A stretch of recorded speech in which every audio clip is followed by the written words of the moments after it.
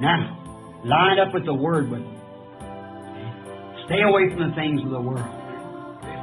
Sisters, let your hair put your dresses on nicely and leave shame. Take that paint off your face. Yeah. You got more Scripture to wear paint than you have to cut your hair.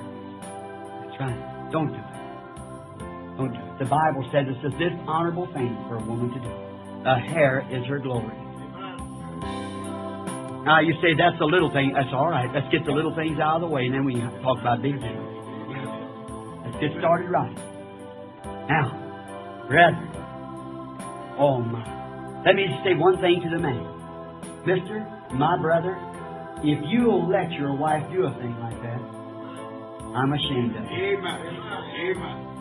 You claim to be a spirit-filled man. Shame on you. Let your wife go on the street and you're dressed all sexy and everything like that. And do you know the Bible said, Jesus said, whosoever looketh upon a woman to lust after her hath committed adultery with her. You say, now, wait a minute, my brother. I'm innocent. I believe you are too, my sister. You're innocent in the natural act. But if you present yourself and the sinner looks at you and you presented yourself like that, who's guilty?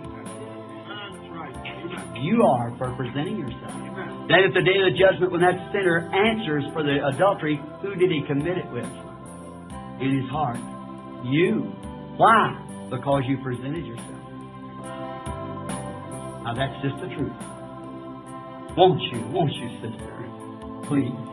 In Jesus' name, may I ask you as your brother, straighten up. Brother, shame on you for conducting your house like that. Straighten up. I got better hope studies than that. Pastors who let them people come in and take deacons and everything else and jobs like that with 2 or 3 living wives. Aren't you ashamed, minister? Aren't you ashamed of those things? And take them members in there when they're living in adultery and smoking cigarettes and doing all, and never even mention it from the platform? Shame on you. I pray for you, brother. God bless you.